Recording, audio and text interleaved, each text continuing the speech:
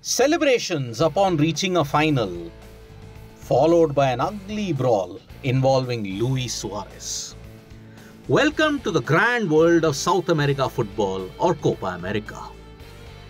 In the aftermath of Colombia's 1-0 win that put them into the final of the Copa America, where they will take on Argentina, disturbing visuals have emerged of Suarez getting into an altercation with one Colombian player.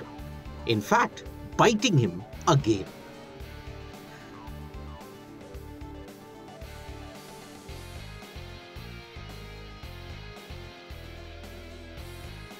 Darwin Núñez and about a dozen Uruguay teammates then went into the stands to brawl with the fans.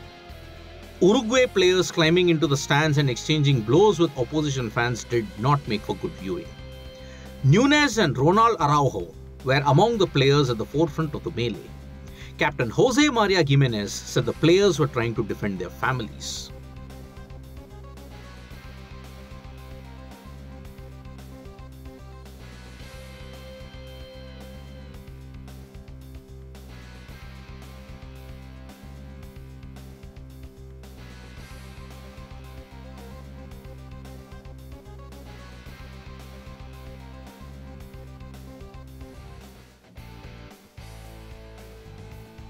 It was a sad way for an intense semi-final to end.